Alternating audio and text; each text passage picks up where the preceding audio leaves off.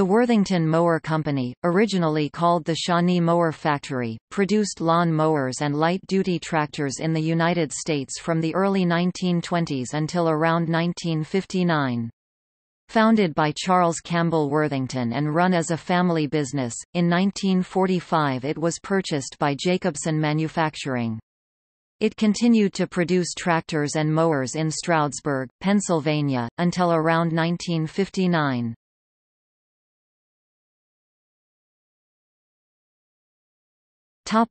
Background.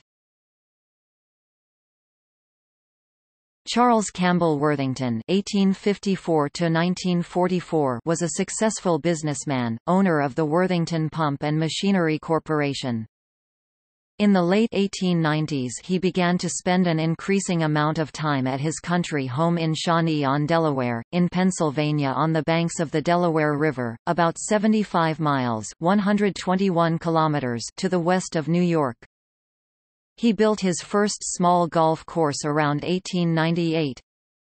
Worthington sold his interests in Worthington Pump in 1899 when it merged with other pump manufacturers to become the International Steam Pump Company. He remained as president at first, but in 1900 retired to live in the country. Worthington remained an active mechanical engineer and founded the Worthington Automobile Company, which built several steam automobiles to his designs. Near Shawnee he built the Buckwood Inn, an exclusive resort, with an 18-hole golf course. The course was designed by A. W. Tillinghast. This later became the Shawnee Country Club. The course was completed around 1910. In 1912 Worthington invited professional golfers to compete on his course, and this led to the foundation of the Professional Golfers Association of America.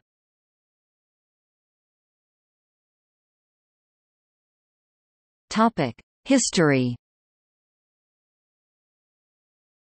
After trying unsuccessfully to keep the fairways in shape by grazing sheep on them, Worthington designed the gang mower with 3 moving wheels. He launched the Shawnee Mower Factory to manufacture it. Later this became the Worthington Mower Company, based in nearby Stroudsburg, Pennsylvania. The first Worthington gang mower was 3-wheeled, pulled by horses with their hooves covered in leather to prevent damage to the grass. In 1919 Worthington designed and built a gasoline-powered tractor to pull the mowers. The Worthington tractors were assembled in Stroudsburg, Pennsylvania, using parts from the Model T Ford. Worthington saw there was demand from farmers for a low-priced tractor that could economically handle light loads. He produced the Worthington Model T until 1930, and then the Worthington Model A based on components from the Ford Model A. The company made about 430 Model T tractors and just over 400 Model A tractors. In 1928 the company introduced the triplex overgreen mower, powered by an engine made for them by the Indian Motorcycle Company of Springfield, Massachusetts.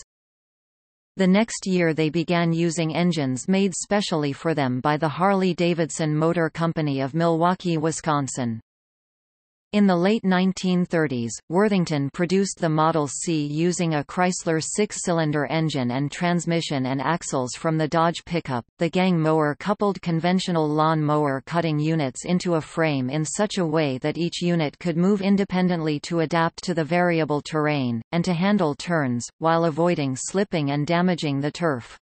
The design was patented, as were various improvements that increased the number of cutting units to 5, and then to 7, this last cutting a 17 feet (5.2 meters) swath at a speed of around 15 miles per hour, 24 kilometers per hour. In 1935 Worthington won a case against a competitor for infringing his patents after taking the case to appeal. The gang mowers were adopted by golf courses across the country. In 1930 the company won a contract to supply mowers to the Air Corps for mowing airfields based on technical superiority, despite not being the lowest bid. After appeal, the contract was cancelled on the grounds that the specifications had been devised so that only Worthington could qualify. Production continued during World War II, and the company earned E and Star awards from the Army-Navy. As well as being used to maintain the grass on airfields, the tractors were used to pull airplanes and trailers carrying bombs. Another use was to tow sickle bar mowers used to maintain the verges of roads. Worthington died in October 1944. The company was sold in 1945 to Jacobsen Manufacturing. In 1949 the subsidiary began making Model G tractors using Ford tractor components, mostly for use in parks and golf courses. The company introduced new products, such as a tractor-mounted compressor in 1955. It continued to make lawnmowers in Stroudsburg for golf course maintenance and for residential use until it closed around 1959.